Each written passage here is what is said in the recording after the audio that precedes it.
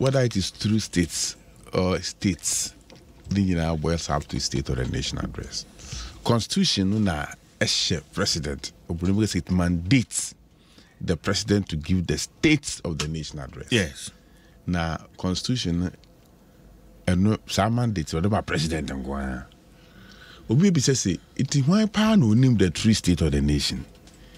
Meti hey o ka che mi say menchira o the three states of the nation na menya me version aka kira o because me hwe me kotokum ma hwa setena na me wom na ma hwa setena me wom nne na ma hwa setena me rekum na ma tuma ka kira o the true state of the nation. We are what the console yachi e ma opportunity say also state you hu ne dan a o woni abeka minia Nasiru nso ubisa na ono beka eniti ena constitution amfa say to me no amobia na odema nipa menewo ene Nasiru ya to aba ma no so onye mampahine no ono ena yede to me ama ne say omayen the state of the nation adenti ne yede say to me ne ma no esane say nipa manage all the sectors of the economy of our country. We have so we have finance minister, so we have Greek transport ministry. Biara obiano you report to one person, the president. The president budget report. If all the sectors, the one we share our cabinet, no bobo. At a big you can't you have to engage a consultant or a ministry. Be our the National Development Planning Commission. When you na bebemu na ya prepare the states of the nation near that betuga.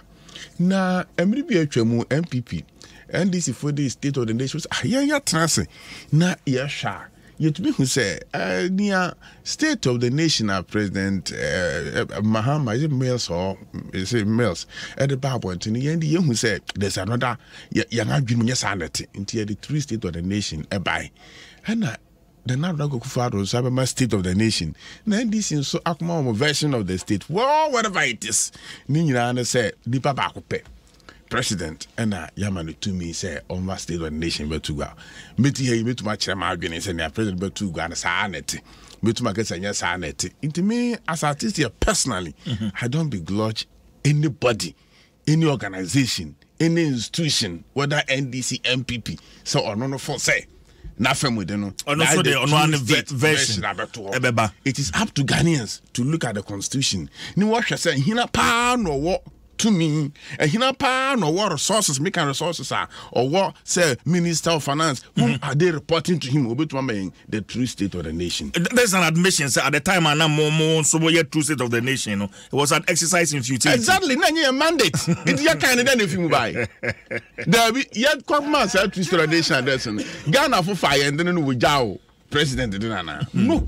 So at the end of the day, no, obiara president minister of the nation we are. Obi wa tiri mukasi biya betu say na president Canadian running. Obi so betu say oh president, me when the make master tiri man ya we Canada anya na me hunene. It is state of the nation address ya master ya me we are. Obi nkoma ni true na ye true na ye true. The most important thing is say e wo so wan adwere. Ena wan akire say wan wo hu say o man no say the economy.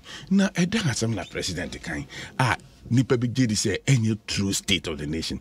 The president was candid enough. President no edi no kwarema Ghana for ojeto sampa ho kiraba na enya this state of the nation require president kwaje tu mu. Waje atumu da.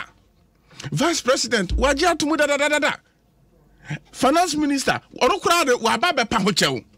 Sampa ahokyere na aba wiase nyina no ebi aka Ghana nso. Nti Ghana for nya abotare na yesiesie niama